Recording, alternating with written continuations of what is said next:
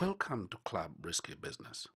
There comes a time when every man has to focus if he wants to become more successful in business. Get that new Dodge Nitro. You know what I'm saying? Let's think of relationships like a business. If you can have many different businesses, the money needs are side deals, but your micro, now, she is the core business. She is the most profitable.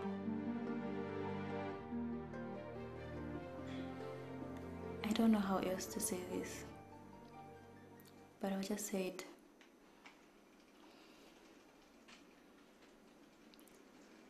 My husband has been found HIV positive.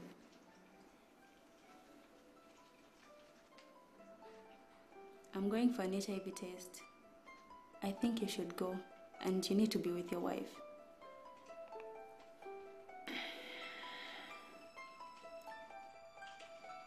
Thank you for sharing with me, Sheila. But I don't think you and I have anything to worry about. Did you hear me? I said my husband has been found HIV positive.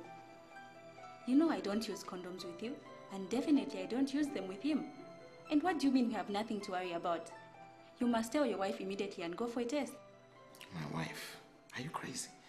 And what am I supposed to tell her? Look, I understand this is difficult.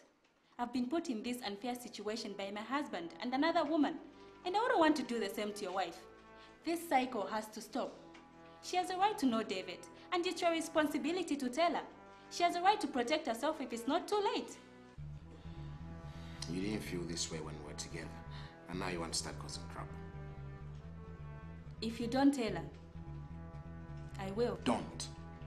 Don't think about it. Don't you dare think about it. What a day. What a day. David. Oh, what a day. One of those days, eh, David? Unbelievable. The usual? Please. I need your advice, Sam. Well,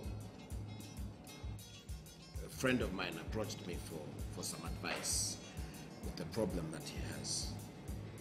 This guy, my friend, well, he's a married guy.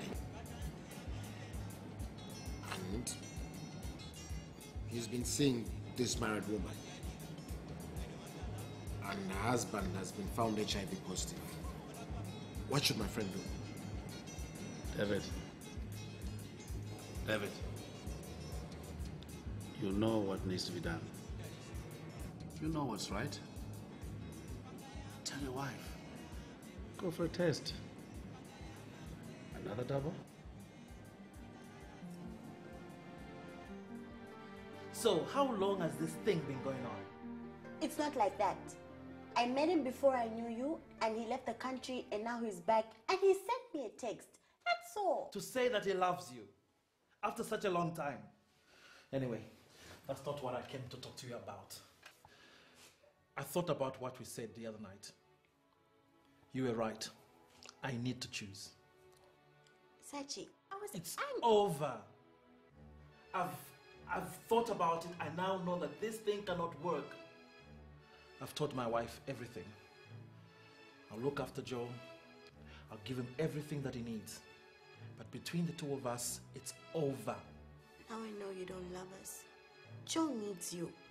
I need you. You're my husband. I'm not your husband. Please, you can't leave us. Look, I have to go.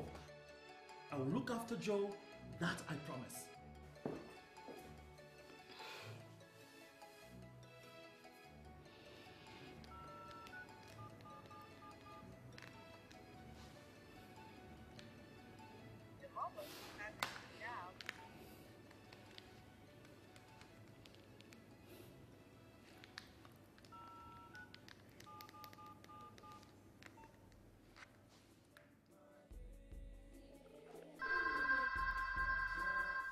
Hello? Sorry, I can't hear you.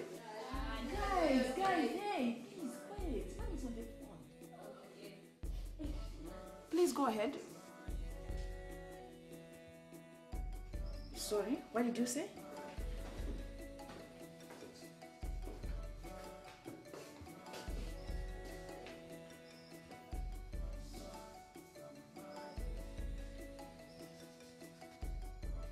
is this?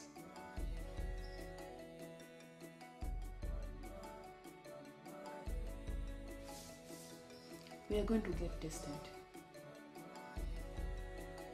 You know, we often forget that both partners in a relationship have rights as well as responsibilities.